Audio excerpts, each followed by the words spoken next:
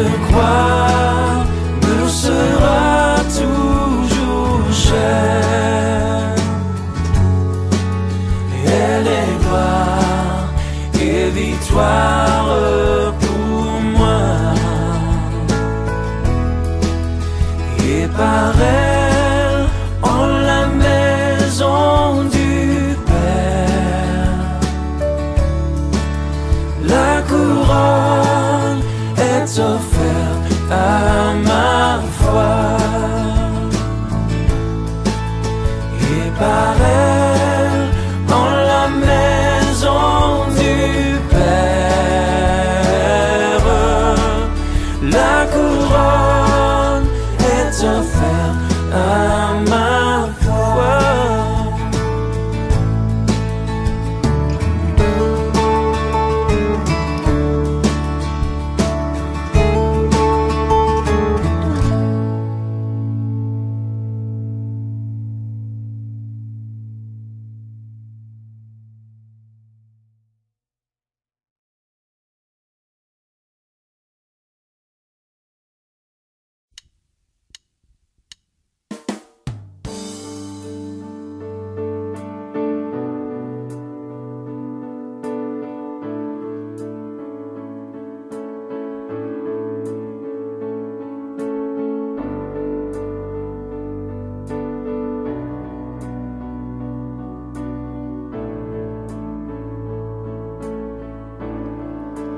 Par ses blessures, je suis guéri.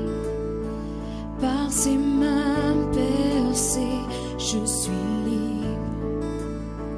Par son sang purifié, en lui nous avons la victoire.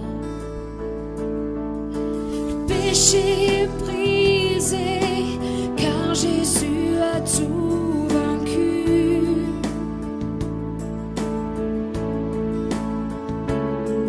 En lui la liberté, Jésus l'a obtenue.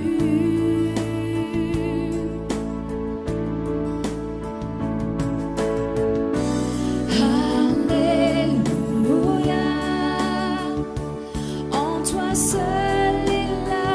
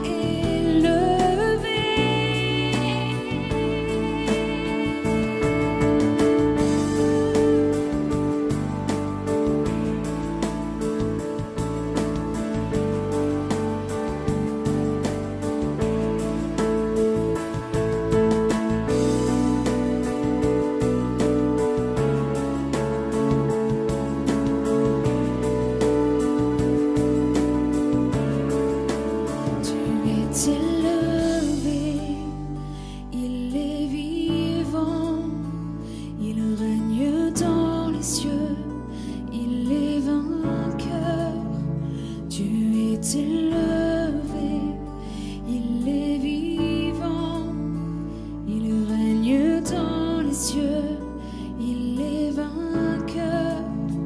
Dieu est élevé, il est vivant, il règne dans les cieux, il est vainqueur.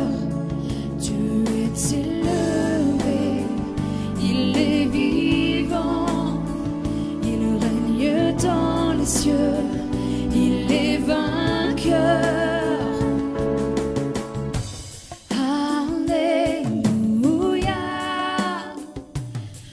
Toi seul est la victoire. Alléluia. Tu l'as remporté pour moi. La mort n'a pu te garder. Tu es ressuscité. Tu règnes en majesté, toi le roi élevé.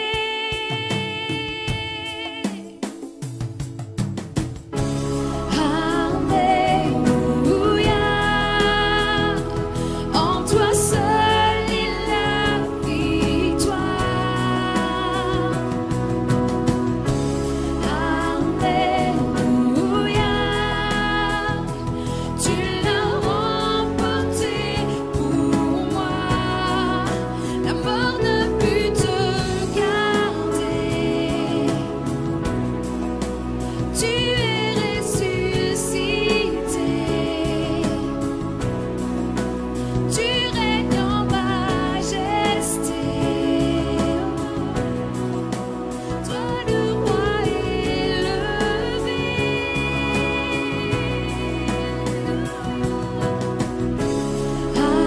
Alléluia, en toi seul est la victoire.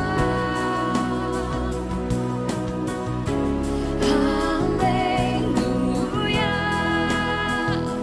tu l'as remporté pour moi. La mort ne put te garder. Tu es ressuscité. Tu règnes en majesté. Toi le roi élevé.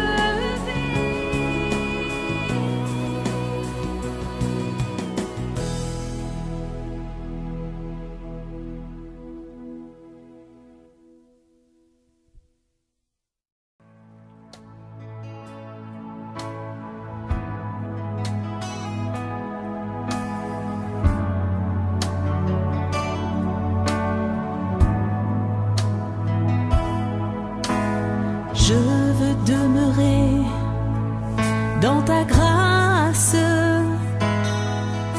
Je n'ai rien à donner, ni rien à te prouver. Je viens m'humilier devant ta face. Tu me connais si bien, je ne te cache rien.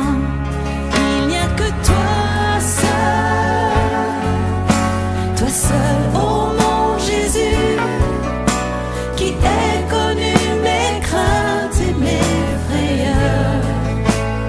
Il n'y a que toi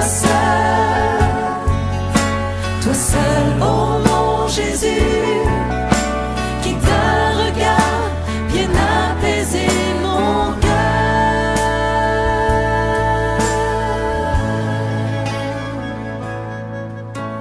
J'apprends à mourir à moi-même. Je choisis ton chemin, j'abandonne le mien. Ton esprit me guide et m'enseigne à dépendre de toi. J'ai tant besoin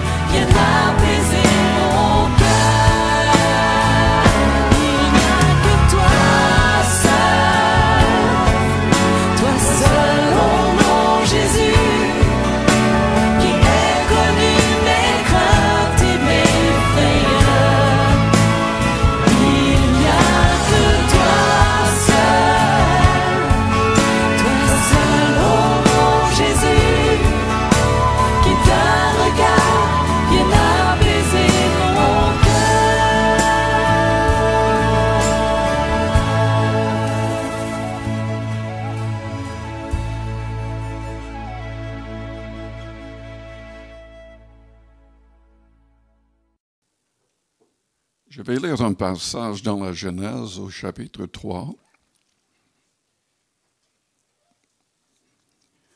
Vous avez peut-être remarqué que de plus en plus, dans les médias et dans les films, on parle d'alliance. Et je vous pose une question, est-ce qu'il y a des alliances au milieu de nous? Je parle du monde. Oui, peut-être l'Église aussi. On parle d'invasion d'alliances contre le monde. Est-ce que vous savez que la Bible en parle?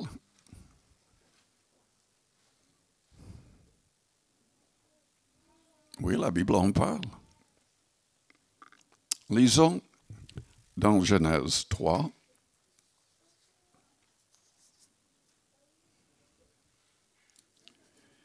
En fait, je ne vais pas lire tout le passage. Il s'agit de la chute de l'homme, d'Adam et d'Ève. Et à cause de leur désobéissance, de leur rébellion, ils ont écouté la voix de l'adversaire. Dieu a décidé de les chasser du jardin.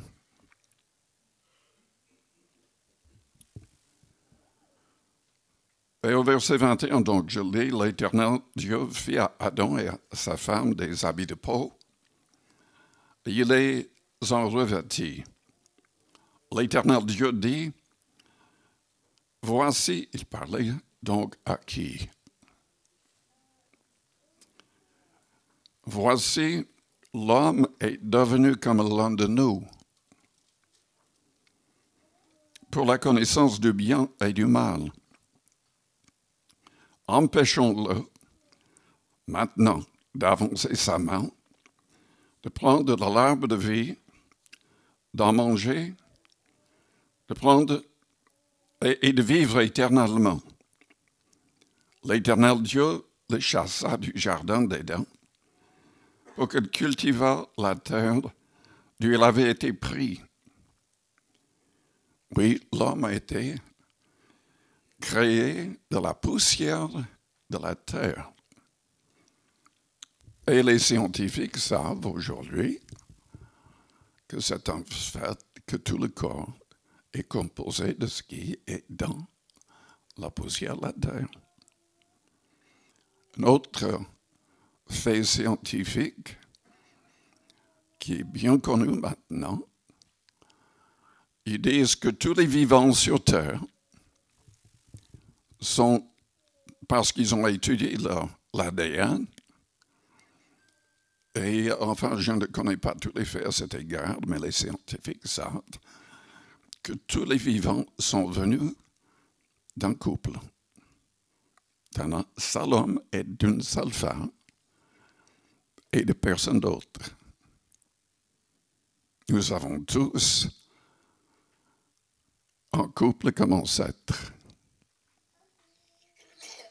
Et c'est un fait scientifique.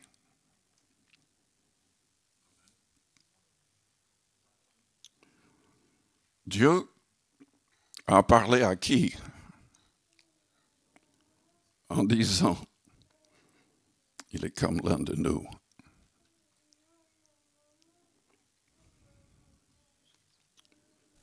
C'est ainsi qu'il chassa Adam, et il mit à l'orient du jardin d'Éden les chérubins. C'est quoi ça?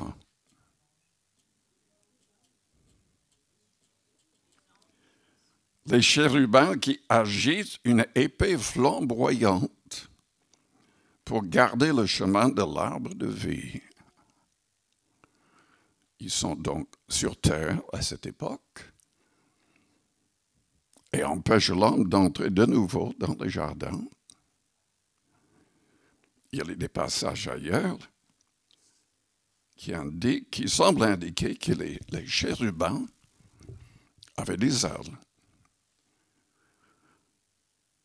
Je vous encourage à lire chez vous. Je ne vais pas prendre le temps maintenant, mais vous pouvez lire le premier chapitre du prophète Ézéchiel. Et il parle vraiment de choses bizarres. Il est en train de décrire ce qu'il voit. Mais, nous n'arrivons pas à vraiment comprendre ce qu'il a vu. Lisez cela chez vous. Nous pouvons lire dans Ésaïe,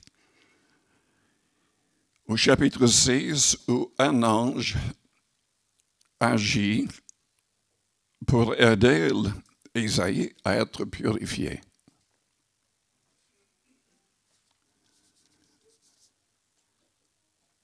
Il y a plusieurs passages qui parlent de choses bizarres. Ésaïe chapitre 1er aussi. Là, dans Ésaïe, il y a non pas des chérubins, mais des séraphins qui ont 6 ailes. Si vous pouvez étudier dans la Bible, dans différentes parties, et surtout dans l'Apocalypse, il y a des créatures qui nous dépassent. Mais la plupart des anges qui ont agi sur terre avaient une apparence d'homme. Il n'y avait pas d'ailes. Pourtant, comme nous allons voir, à la fin des temps, il y aura même les anges avec des ailes qui vont se montrer au monde entier, juste avant la fin, pour les avertir. Et nous allons voir ça. Mais dans le Nouveau Testament, dans Hébreux 13,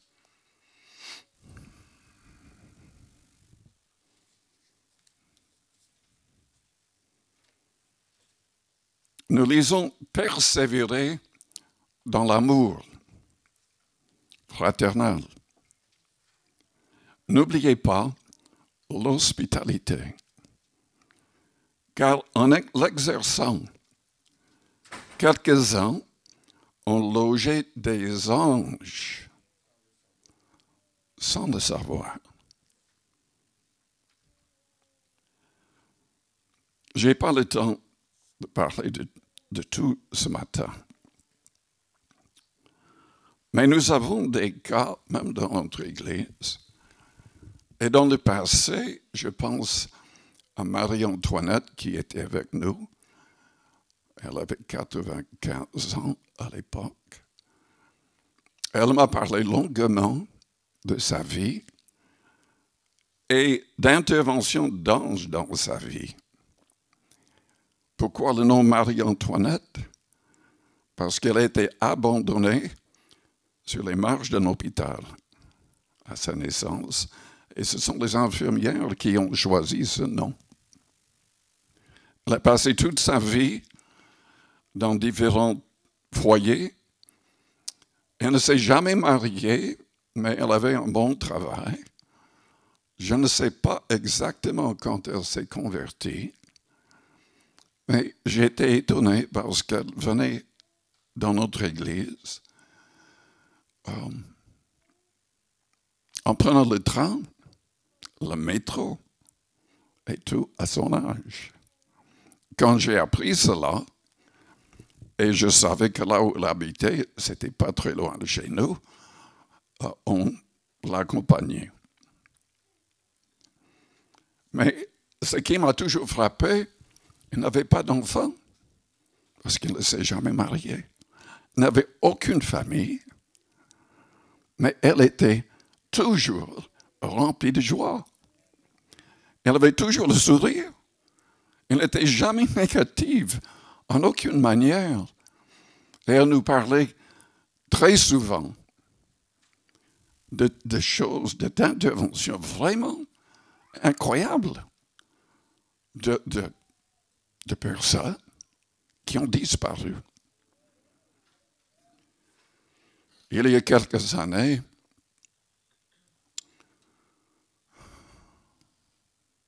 là là, ma femme n'est pas là, elle est en bas avec les enfants. Son nom m'échappe pour l'instant.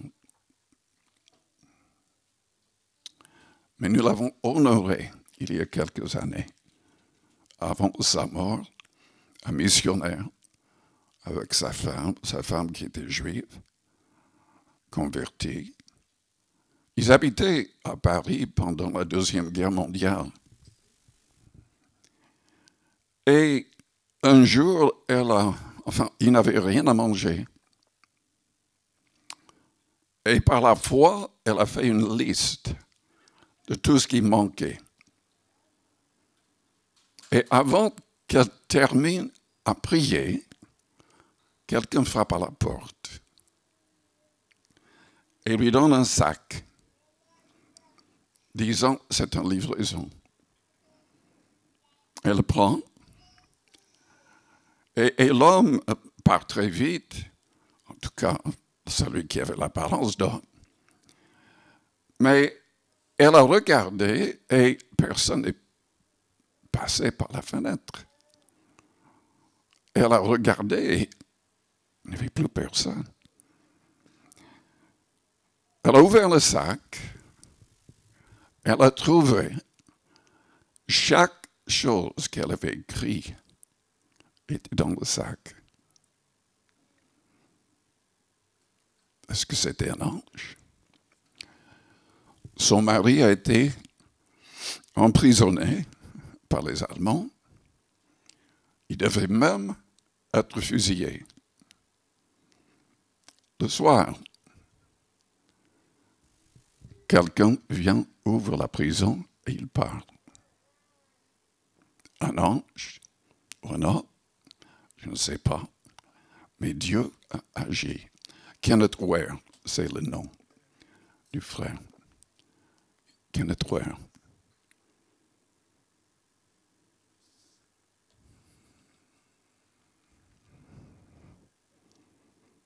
N'oubliez pas l'hospitalité, car en l'exerçant, quelques-uns ont logé des anges sans le savoir. Si vous voulez poser des questions à cet égard, parlez avec le pasteur Amago, parce que lui aussi croit qu'il y avait des interventions d'anges dans sa vie. En tout cas, ce que je peux vous dire,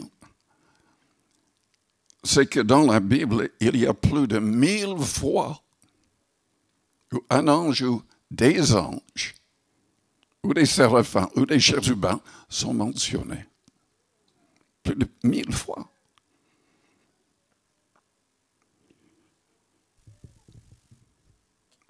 Dans 2 Rois, au chapitre 6, à partir du verset 8, il y avait l'histoire du prophète Élisée.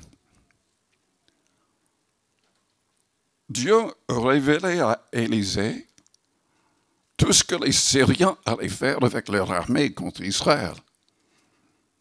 Chaque fois. Et le roi était tellement perturbé, il a dit à ses serviteurs, aux gens autour de lui, mais qui est en train de leur dire ce que nous allons faire? Chaque fois.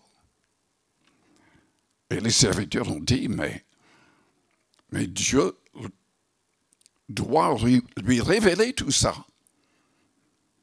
C'est le prophète Isaïe qui le dit au roi d'Israël. Et donc, le roi syrien envoie son armée. Ils encerclent la ville. Et le serviteur du prophète Élisée se réveille le matin, il regarde, il voit que toute la ville est encerclée par une armée. Il est rempli de crainte, il réveille le prophète. Et le prophète lui dit, mais, enfin il prie, il dit, Seigneur, ouvre ses yeux. Et il voit autour de cette armée terrestre, l'armée céleste. Et le prophète prie, et il demande que Dieu aveugle tous ses soldats. C'est exactement ce qui s'est passé. Chaque soldat était rendu aveugle. Et le prophète leur dit de le suivre. Il les amène au roi d'Israël. Et le roi d'Israël dit, mais est-ce que nous pouvons les tuer? Il dit que non. Et il a même demandé à ce que chaque personne reçoive de quoi manger et de quoi boire.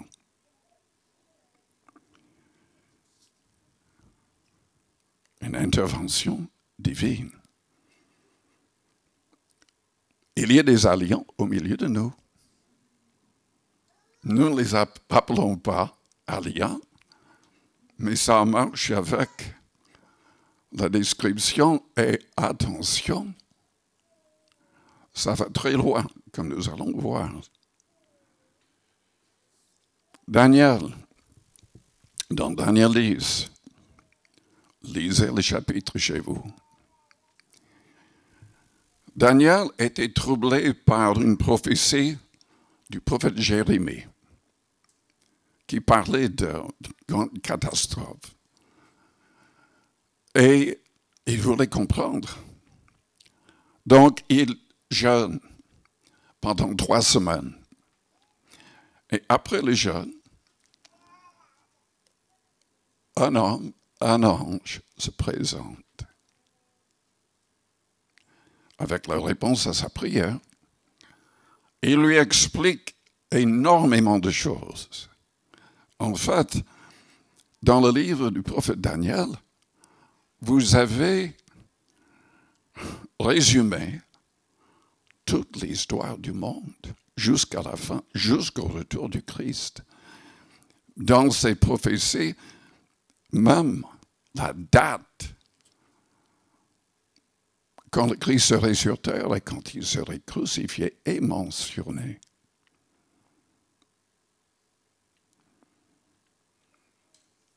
Mais l'ange lui a dit, dès le premier jour de ta prière, je suis sorti pour venir. Mais il parle des responsables de Perse qui l'empêchent de venir. Est-ce qu'il s'agissait là d'autres anges déchus qui influençaient, qui contrôlaient même dans la Perse qui à l'époque contrôlait le monde avec les Mèdes?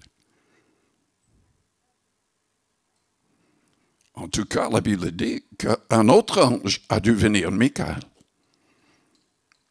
pour qu'il soit libéré pour venir avec la réponse. Est-ce qu'il y a des alliants au milieu de nous?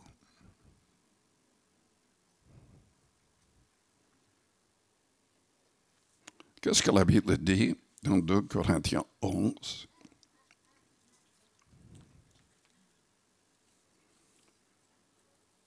Paul est troublé parce que dans toutes les églises, ou dans beaucoup d'églises qu'il avait commencé, il y a des hommes qui arrivaient se disant apôtres, mais venaient avec un autre message. Un message trafiqué.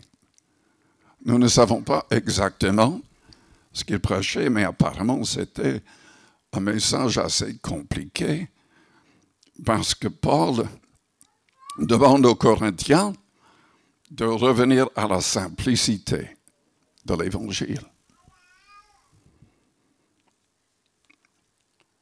Et quand Paul, poussé par le Saint-Esprit, décrit ces hommes-là, il ne dit pas qu'il s'agit simplement de quelques personnes qui sont un peu égarées et qui n'ont pas reçu un bon enseignement. Ce n'est pas du tout ça. Qu'est-ce qu'il dit? Au verset 13, il dit, de Corinthiens 11, verset 13, ces hommes-là sont de faux apôtres, des ouvriers trompeurs, déguisés en apôtres de Christ. Et cela n'est pas étonnant, puisque Satan lui-même se déguise en ange de lumière. Il n'est donc pas étrange que ses ministres aussi se déguisent en ministres de justice. Leur fin sera selon leurs œuvres. Qu'est-ce que la Bible dit dans Galates, au chapitre 1er, au verset 6?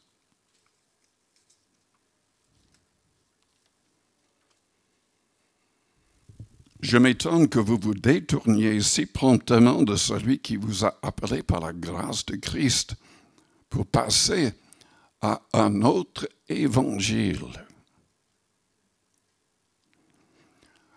J'aime pas le dire, mais nous avons de plus en plus d'églises qui sont en train de passer à un autre évangile. Ils ont les mêmes noms que nos églises, mais ils sont en train d'accepter un faux évangile. Non pas qu'il y ait un autre évangile, mais il y a des gens qui vous troublent et qui veulent renverser l'évangile de Christ. Mais quand nous-mêmes, quand un ange du ciel annoncerait un autre évangile que celui que nous vous avons prêché, qu'il soit anathème, damné, maudit pour l'éternité. Nous l'avons dit précédemment, je le répète, à cette heure, si quelqu'un vous annonce un autre évangile que celui que vous avez reçu, qu'il soit anathème. Attention, beaucoup de fausses doctrines, beaucoup de fausses religions sont liées en contact avec un ange déchu, déguisé, qui n'a pas été envoyé par Dieu. Et pourtant, Dieu est prêt et veut de temps à autre nous diriger par les anges. Parce qu'il y a plus de 1000 cas dans la Bible. Ce n'était pas Dieu qui a parlé à Marie, c'était un ange. Ce n'était pas Dieu qui a parlé à Joseph, mais un ange lui a dit de fuir avec le petit enfant en Égypte jusqu'à la mort d'Hérode.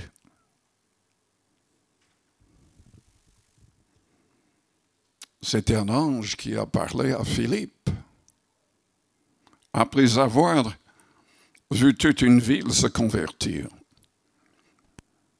Pierre et Jean sont envoyés par l'Église de Jérusalem pour que les nouveaux convertis soient baptisés du Saint-Esprit. Et Philippe, il est contacté par un ange qui lui dit d'aller dans le désert. Et dans le désert, il trouve un Éthiopien,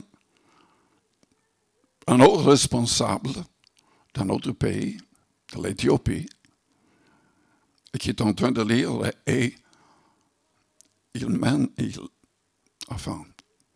conduit cet homme vers le vrai Christ. Il se convertit, il est même baptisé.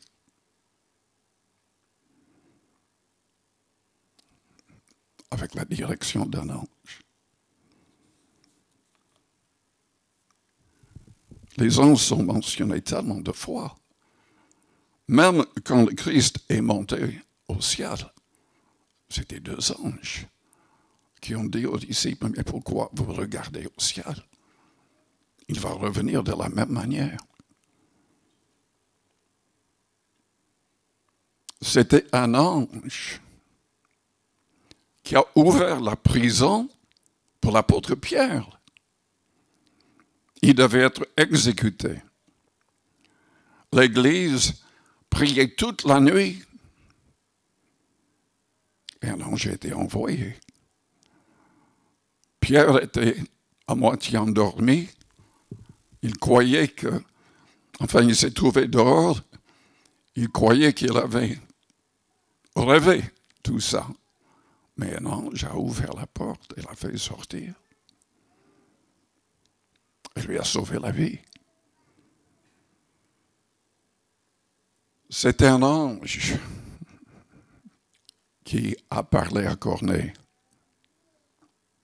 pour qu'il envoie ses serviteurs chercher l'apôtre Pierre, pour qu'il vienne prêcher dans sa maison. Et toutes les personnes qui étaient dans cette maison, pour l'écouter, ont été baptisées du Saint-Esprit avec le signe de parler en langue. Et Pierre a compris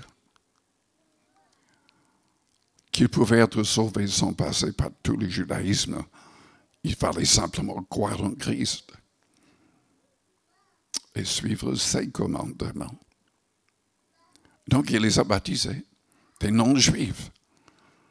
C'est la première fois que les apôtres qui étaient tous juifs ont compris ce principe.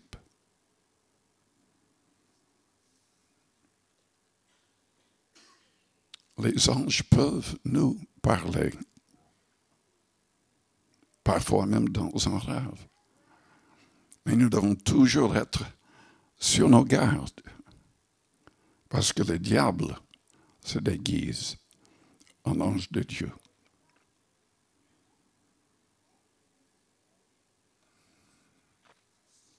Comme je l'ai dit tout à l'heure, les anges seront vraiment actifs à la fin des temps. Les fléaux qui vont s'abattre sur la terre seront liés déjà à 7 anges qui vont sonner des trompettes.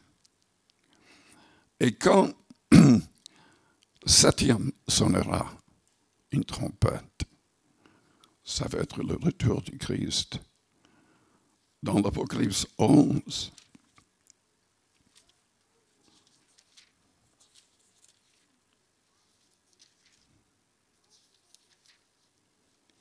au verset 15, le 7e ange sonna de la trompette. Il y eut dans le ciel de fortes voix qui disaient « Le royaume du monde est remis à notre Seigneur et à son Christ. Il régnera au siècle des siècles. » Les 24 vieillards qui étaient assis devant Dieu sur le trône se prosternèrent sur leur face. Ils adorèrent Dieu en disant « Nous te rendons grâce, Seigneur Dieu Tout-Puissant, qui est, qui était, de ce que tu as saisi la grande puissance et pris possession de ton règne. Les nations se sont irritées et ta colère est venue. Et le temps est venu de juger les morts, de récompenser tes serviteurs, les prophètes, les saints, et ceux qui craignent ton nom, les petits et les grands, et de détruire ceux qui détruisent la terre. Et le temple de Dieu dans le ciel fut ouvert, et l'arche de son alliance apparut dans son temple. Il y eut des éclairs, des voix, des tonnerres, un tremblement de terre, et une forte grêle. En fait, ce que les Juifs avaient dans le temple, la même chose est au ciel. Mais Jésus, il est devenu notre souverain sacrificateur. Et il a offert son propre sang pour nos péchés. Jusqu'à sa venue, les Juifs offraient le sang d'un agneau chaque année. Mais maintenant, Jésus-Christ a tout accompli. Et il va revenir. Est-ce que cette trompette est liée à l'enlèvement de l'Église? En tout cas, il y aura l'enlèvement de l'Église avant le retour du Christ sur terre. Parce que nous allons rencontrer le Seigneur dans les airs, non pas sur terre. Mais nous serons avec le Christ quand il va descendre sur terre et prendre possession du monde. Oui, avec violence. Avec violence. Il va détruire ses ennemis. Et les prophéties de l'Ancien Testament le présentent même avec des vêtements teints de sang. Il ne s'agit pas de son propre sang, mais du sang de ses ennemis. Plein de passages parlent de cela. Mais lisez chez vous Zacharie 14, qui parle de cela, de ce qui va se passer, et du fait que tous ces saints seront avec lui. Est-ce que vous faites partie de ces saints? Tous les vrais chrétiens sont appelés saints. Dans la vraie Église de Jésus-Christ, on ne choisit pas quelqu'un pour l'appeler un saint à cause de quelque chose qu'il avait accompli. Tous les vrais chrétiens sont saints grâce à la foi en Jésus-Christ.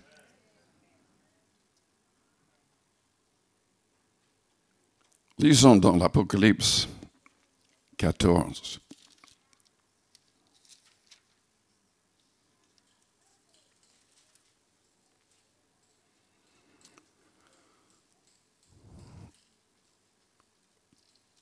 Certaines personnes croient que les chrétiens vont passer au travers de tout ce qui est mentionné dans l'Apocalypse. D'autres croient que nous serons enlevés avant. D'autres croient au milieu de la tribulation qui durera 7 ans. D'autres encore croient que ça va être juste avant la fin. Qu'il y aura le temps juste pour les noces de l'agneau qui sont mentionnées dans l'Apocalypse 19, et qu'alors le Seigneur va descendre avec ses anges, avec ses saints, pour prendre le contrôle. Mais pendant la tribulation, ça va être terrible pour les gens sur terre. Néanmoins, nous constatons qu'il y aura des gens qui vont se convertir. Pendant toute la tribulation, il y aura des miracles, il y aura des gens protégés, il y aura des gens qui vont se convertir, même une foule de personnes. Mais la vaste majorité, malheureusement, ne vont pas se repentir. Ils vont rester avec leur adoration des démons, avec leur rébellion contre Dieu. Mais dans l'Apocalypse 14, verset 6, j'ai vu un autre ange qui volait par le milieu du ciel. Apparemment, celui-là a des ailes. En tout cas, il peut voler. Et un évangile éternel pour l'annoncer aux habitants de la terre, à toute nation, à toute tribu, à toute langue et à tout peuple. Il disait d'une voix forte, « Craignez Dieu et donnez-lui gloire, car l'heure de son jugement est venue. Et adorez celui qui a fait le ciel, la terre, et la mer et les sources d'eau. » Un autre ange, un second ange suivit, en disant, elle est tombée, Babylone, la grande, qui a abreuvé toutes les nations du vin de la fureur son impudicité. Un autre, un troisième ange, les suivit, en disant d'une voix forte, « Si quelqu'un adore la bête et son image, et reçoit une marque sur son front ou sur sa main, il boira lui aussi du vin de la fureur de Dieu, versé sans mélange dans la coupe de sa colère. Il sera tourmenté dans le feu et le soufre, devant les saints anges et devant l'agneau. Et la fumée de leur tourmente monte au siècle des siècles. Et non de repos ni jour ni nuit, ceux qui adorent la bête et son image, et quiconque reçoit la marque de son nom. C'est ici la persévérance des saints qui gardent les commandements de Dieu et la foi de Jésus. Selon l'Apocalypse, l'Antéchrist va contrôler le monde. Il y aura un moment, si on n'accepte pas de l'adorer, si on n'accepte pas sa marque sur notre corps, nous ne pourrons plus acheter ou vendre. Évidemment, ça va signifier que beaucoup de gens vont mourir de faim pour sauver leurs âmes.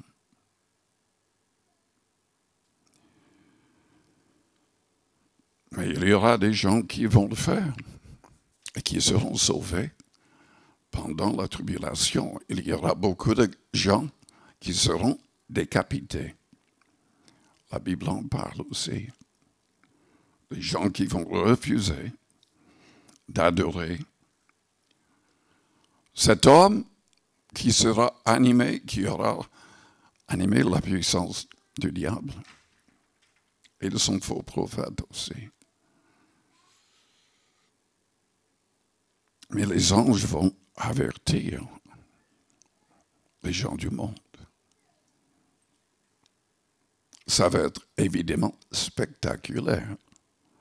Mais malheureusement, la vaste majorité des hommes sur Terre vont choisir la facilité et vont accepter les mensonges de ce faux Dieu parce qu'il va se présenter comme étant Dieu.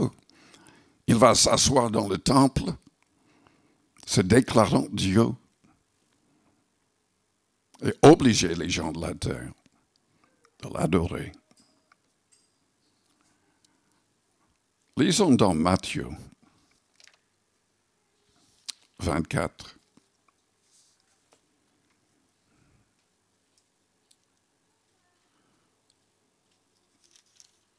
Vous vous souvenez de Lot, de la famille d'Abraham, qui était séparée à l'époque d'Abraham.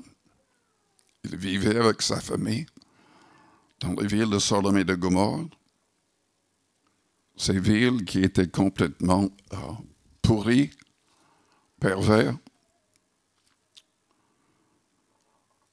Deux anges arrivent et ont l'apparence d'hommes. Lot lui-même ne sait pas qu'il est en train de recevoir des anges, mais il les invite dans sa maison pour manger. Et la Bible dit que les gens de la ville, avec tous les enfants, arrivent à la porte, demandant qu'il envoie ces deux hommes parce qu'il voulait les violer.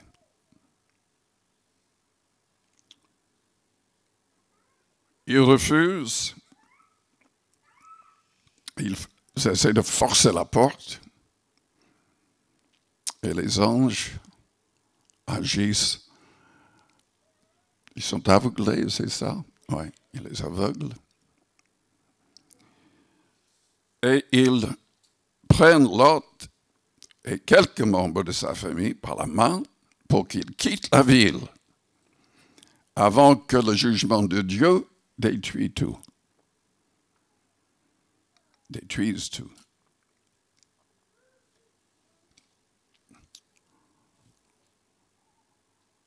C'est symbolique, je crois.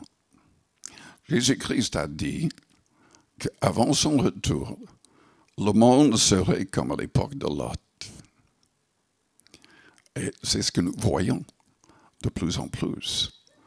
Tout se dirige dans cette direction. Les gouvernements du monde acceptent ces choses. Et beaucoup sont même en train de promouvoir ces choses. Je suis américain et j'ai honte de mon pays, de certains groupes politiques qui sont en train de promouvoir. Je viens d'apprendre que ceux qui gouvernent actuellement sont en train de mettre la pression sur différents pays pour qu'ils acceptent l'athéisme.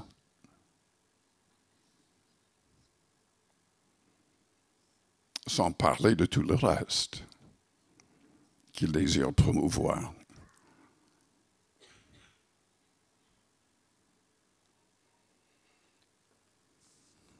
Dans Matthieu 24, verset 23,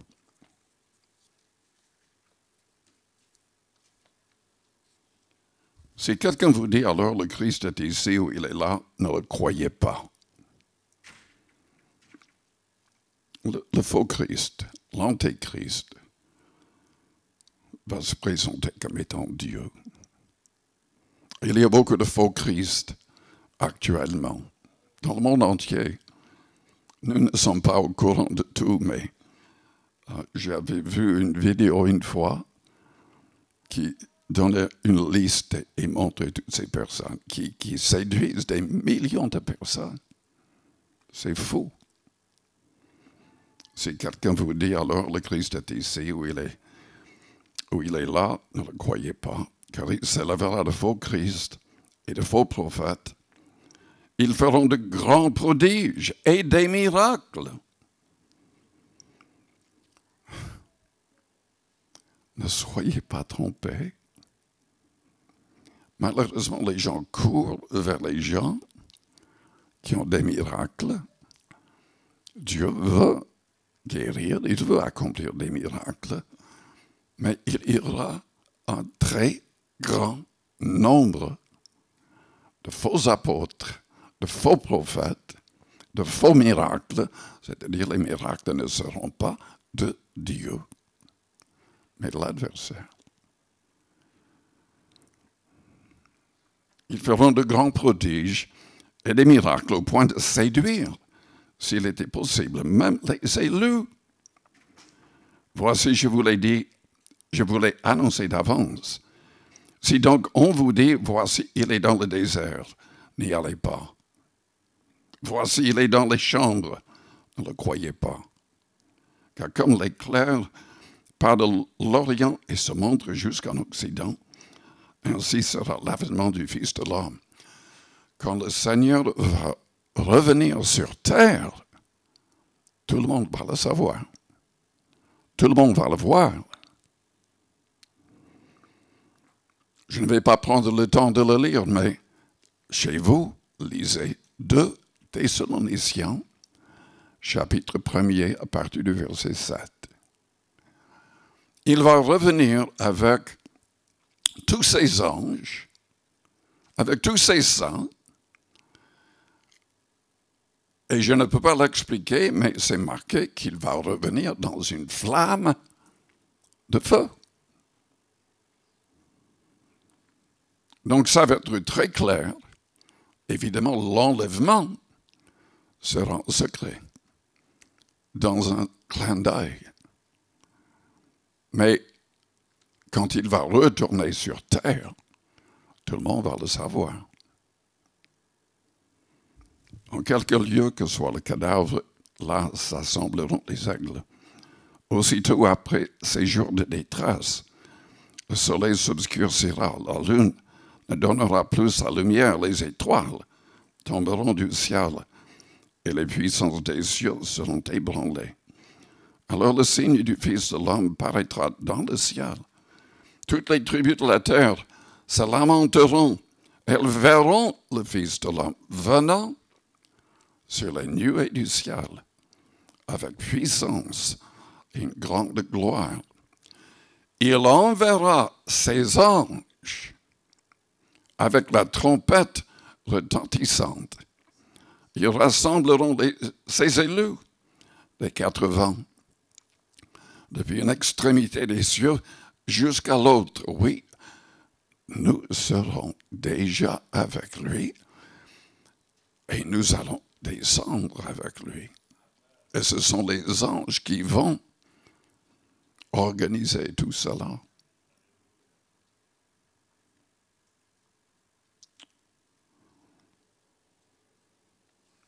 Je voudrais lire un dernier passage.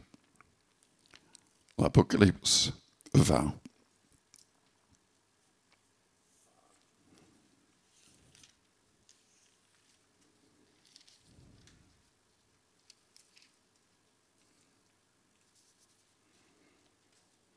Déjà, vous pouvez lire dans Matthieu 25, le jugement des nations, que les seules personnes qui seront sauvées seront les personnes qui auront, enfin, les vrais chrétiens ne vivent plus pour eux-mêmes. Ils vivent pour le Christ et pour aider les autres. Je parle des vrais chrétiens. Il y a plein de faux chrétiens. Il y a des faux chrétiens dans toutes les églises du monde. Il y a certaines églises qui n'ont que de faux chrétiens et de faux chefs.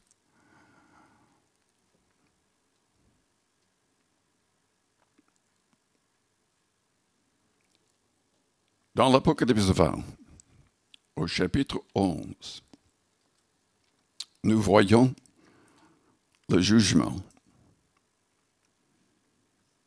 Vous le savez sans doute,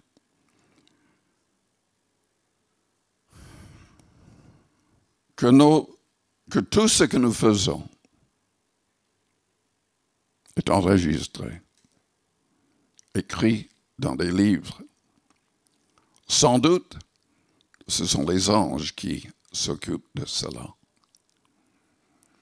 Est-ce que vous saviez que vous n'êtes en général jamais seul? Il ne s'agit pas uniquement du Saint-Esprit, mais la Bible parle d'anges gardiens. On voit tout ce que nous faisons.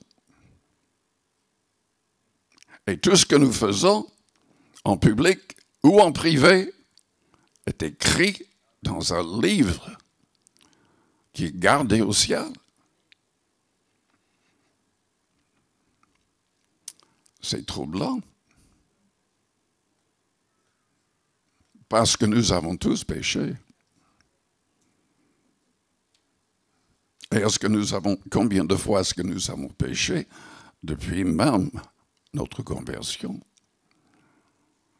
Combien de fois est-ce que nous avons chassé les pensées mauvaises ou non, ou nous n'avons pas chassé ces pensées mauvaises? Tout est écrit dans un livre au ciel. C'est la raison pour laquelle c'est tellement important de confesser à Dieu tout péché et d'abandonner tout péché. Et quand nous sommes convaincus de péché par le Saint-Esprit, en tant que chrétiens, il faut réagir correctement.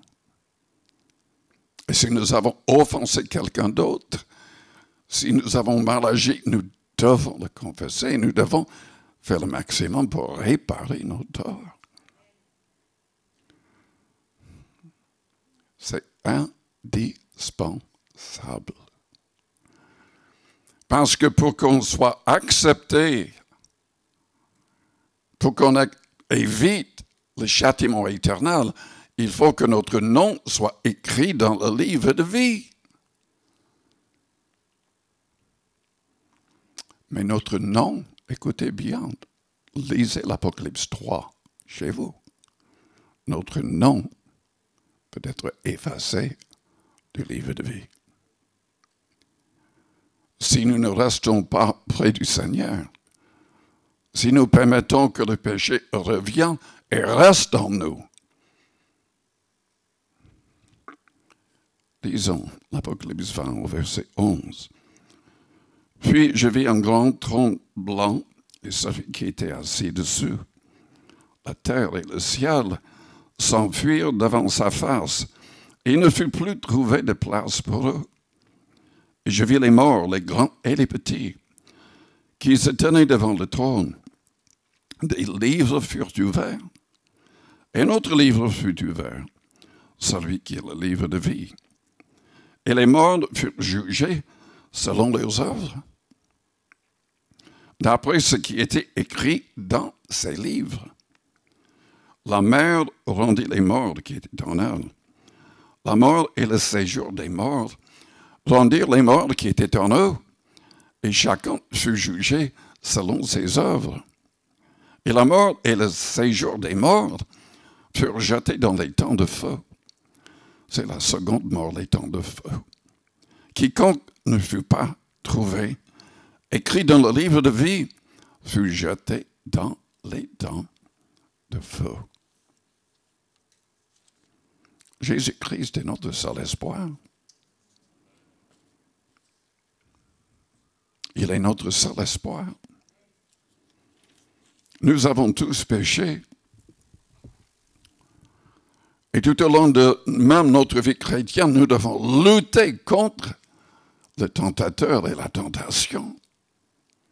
Nous devons lutter contre notre propre chair qui nous pousse à faire le contraire de ce que Dieu veut.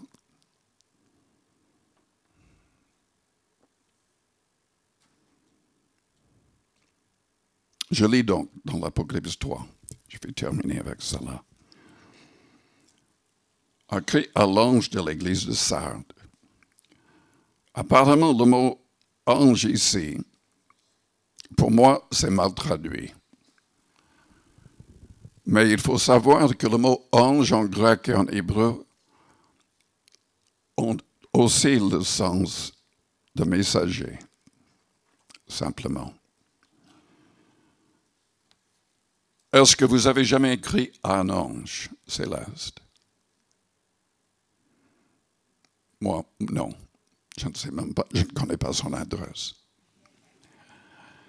Et je ne fais pas comme d'autres qui ajoutent à la Bible. Je ne prie pas aux anges. Je ne prie pas aux soi-disant saints. Parce que la Bible n'a jamais parlé de cela. C'est ajouté à la Bible et c'est grave, c'est dangereux de faire ça. La Bible nous dit que nous devons nous approcher de Dieu par le Christ, au nom de Jésus-Christ. Et alors, Jésus-Christ va nous sauver de manière parfaite. C'est Hébreux 7, au verset 25, qui le souligne. Donc, en fait, ils écrivaient aux responsables des différentes églises. Écrit à l'ange, au messager, au pasteur responsable de l'église de Sardes. Voici ce que dit celui qui a les 7 esprits de Dieu et les 7 étoiles. Je connais tes œuvres, je sais que tu passes pour être vivant, mais tu es mort spirituellement. Sois vigilant, affermis le reste qui est près de mourir, car je n'ai pas trouvé tes œuvres parfaites devant mon Dieu. Rappelle-toi donc comment tu as reçu et entendu et garde, et repens-toi. Si tu ne veilles pas, je viendrai comme un voleur, et tu ne sauras pas à quelle heure je viendrai sur toi. Cependant, tu as à Sardes quelques hommes qui n'ont pas souillé leurs vêtements. Ils marcheront avec moi en vêtements blancs, parce qu'ils en sont dignes. Celui qui vaincra sera revêtu ainsi de vêtements blancs. Je n'effacerai point son nom du livre de vie. Et je confesserai son nom devant mon Père et devant ses anges. Que celui qui a des oreilles entende ce que l'Esprit dit aux églises. Je vous invite à fermer vos yeux, à courber vos fronts, avec les yeux fermés, les fronts courbés. Je vous demande d'être honnête avec vous-même. Est-ce que votre vie est en règle avec Dieu?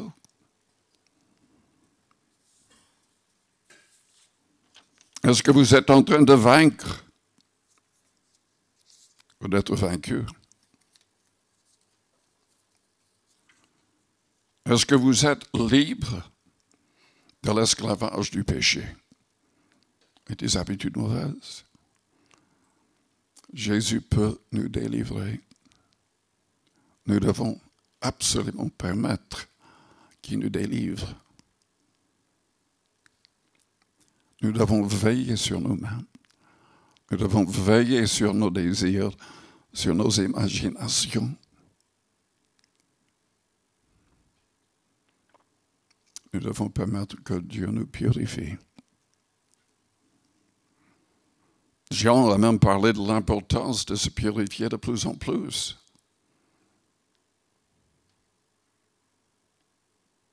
Afin d'être prêt en tout temps. Peut-être que vous êtes là et vous n'avez jamais même demandé à Jésus-Christ de devenir votre Seigneur et Sauveur personnel. Vous hésitez à vous faire baptiser parce que vous ne voulez pas abandonner quelque chose.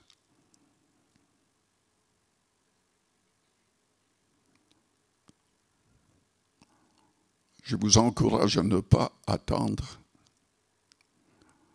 La Bible dit aujourd'hui est le jour du salut. Demain, vous pourriez être déjà dans le tombeau. Déjà en train d'être jugé.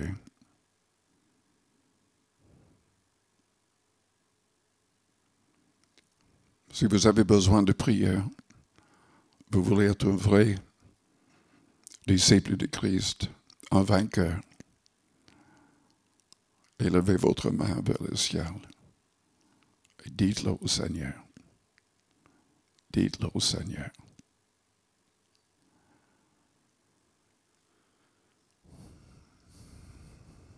Père Céleste, tu connais nos cœurs, nos vies, nos faiblesses.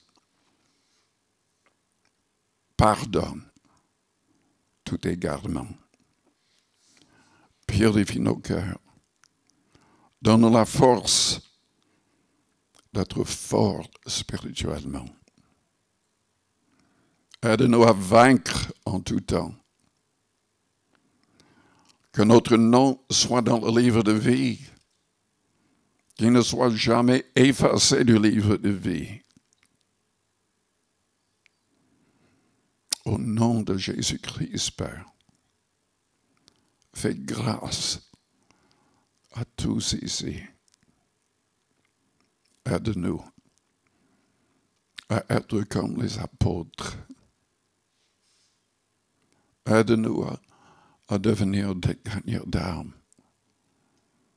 Des gens qui marchent selon l'Esprit et selon tes commandements. Aide-nous à croire et à aider les autres à croire.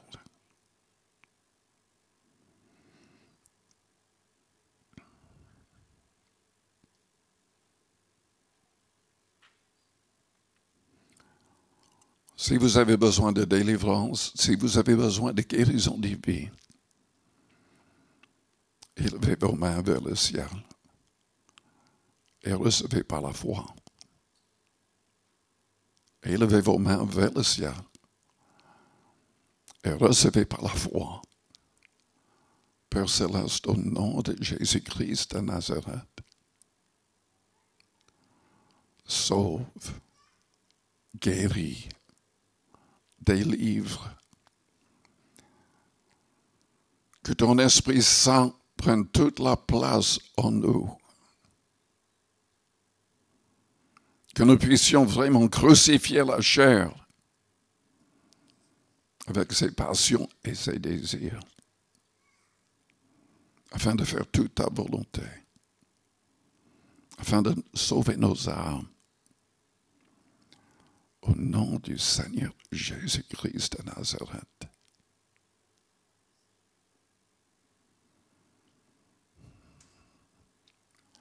Je voudrais que les musiciens reviennent. Je voudrais qu'on chante. Oui, prends tout, Seigneur. Oui, prends tout, Seigneur. Et je vous invite à le faire.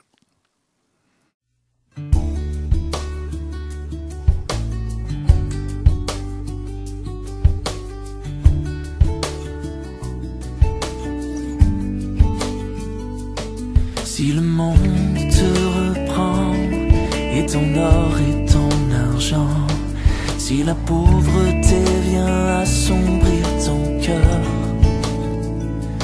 souviens-toi que Dieu là-haut prend soin des petits oiseaux.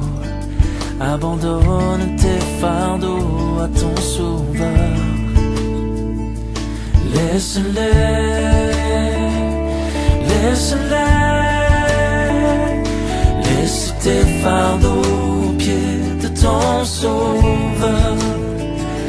Si tu crois sans défaillir, il saura te secourir. Abandonne tes fardeaux à ton sauveur.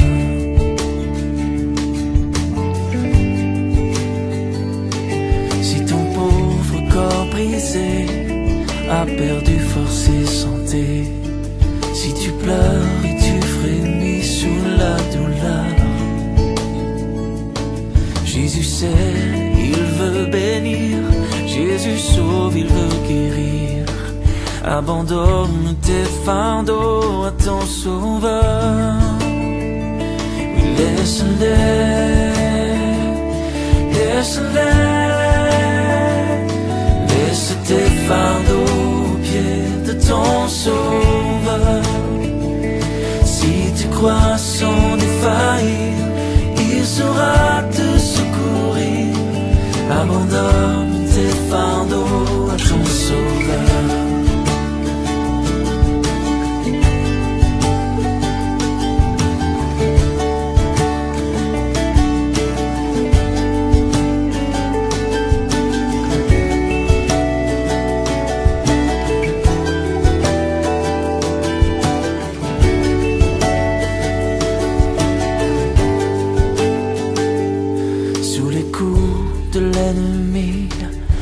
Courage a-t-il faibli, et ta foi sombrée peut-être sous la peur? Souviens-toi que Dieu ton Père aime exaucer les prières. Abandonne tes fardeaux, ton sauveur. Laisse-les, laisse-les. Laisse tes fardeaux ton sauveur. Si tu crois sans défaillir, il saura te secourir. Abandonne tes fardeaux à ton sauveur. Laisse-les, laisse-les. Laisse tes fardeaux aux pieds de ton sauveur. Si tu crois sans défaillir, il saura te secourir. Abandonne tes fardeaux à ton sauveur.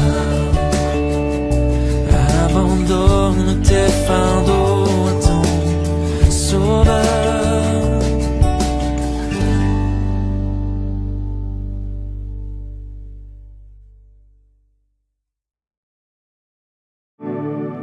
Ensemble, Jésus-Christ. Jésus-Christ est son nom.